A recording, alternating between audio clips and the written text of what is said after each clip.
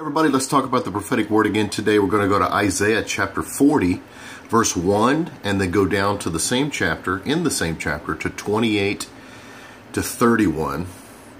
And then back over to the New Testament to John chapter 8 and the latter part of verse 44. And then back to the New Testament to Psalm 93, 1 to 5. The Lord wants me to encourage the believers today. Actually, the command in Isaiah chapter 40, verse 1 says, "Comfort, yes, comfort my people, says your God." So that's the prophetic word today, is to comfort the listener. Isaiah chapter 40, verse 1, "Comfort, yes, comfort my people, says your God." And then down to verse 28 to 31, "Have you not known? Have you not heard? The everlasting God, the Lord, the creator of the ends of the earth, neither faints nor is weary. His understanding is unsearchable. He gives power to the weak, and to those who have no might he increases strength. Even the youth shall faint and be weary, and the young men shall utterly fall. But those who wait on the Lord shall renew their strength. They shall mount up with wings like eagles. They shall run and not weary. They shall walk and not faint." Remember that today. Read Isaiah chapter 40, the entire chapter. Going on to John 8:44, it says, "He was a murderer from the beginning and does not stand in the truth, because there is no truth in him. When he speaks a lie, he speaks from his own resources, for he is a liar and the father of it." And of course, the context of this is Jesus is speaking to the religious leaders of the time, and they're questioning Jesus' authority. And he is just flat out telling him, "You are of your father, the devil." And he begins to describe the enemy of our souls. He was a murderer from the beginning and does not stand in the truth, because there is no truth in him. Someone is listening to the lies of the enemy over and beyond the truth of God's word, the truth of how God thinks of you, what God thinks of you, how God thinks of you, and where God stands. As the psalmist or Isaiah said, "Have you not known, have you not heard, the everlasting God, the Lord, the creator of the ends of the earth, neither faints nor is weary. His understanding is unsearchable." But you're giving into a lie to think that God is limited because you think that God has left you. And he said he will never leave you or forsake you. You are being lied to.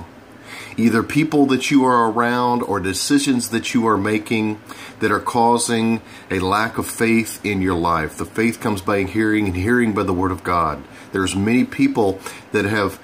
It's been a long time since you've heard God's word. It's a long time since you just sit down and taken in the word of God and allow your spirit to be fed with the word of God. And so doubt has crept in, and it's taken root, and it's causing bondages in your life. You're shackled to things unnecessarily so, because whom the Son has set free is free indeed. You're being lied to, and the Lord wants you to be comforted by who God is. Again, Isaiah chapter 40, verse 29, "He gives power to the weak, and to those who have no might, he increases strength." This is the truth, folks. The enemy's lying to you. God has not forsaken you. God is still in your life. God loves you. He wants you to follow him. He wants you to listen to him. He wants to be your protector, but you're not letting him because of the decisions that you're making in your life. Verse 30 says, "Even the youths shall faint and be weary, and the young men shall utterly fail. But those who wait on the Lord shall renew their strength. They shall mount up with wings like eagles. They shall run and not be weary. They shall walk and not faint." That's who God is to us. That's how God works in our lives. The enemy is lying to you. Take great comfort in the fact that who God is, and even greater comfort that you know right now, listening to this video, how much the enemy lies to you. He is a liar, Jesus said. He was a murderer from the beginning and does not stand in the truth, because there is no truth in him. When he speaks a lie, he speaks from his own resources, which are limited. God is not limited in his resources. The enemy of our soul, the devil, is limited. And he wants to lie to you and convince you that he has more abilities than he really does, and resources. For he is a liar and the father of it.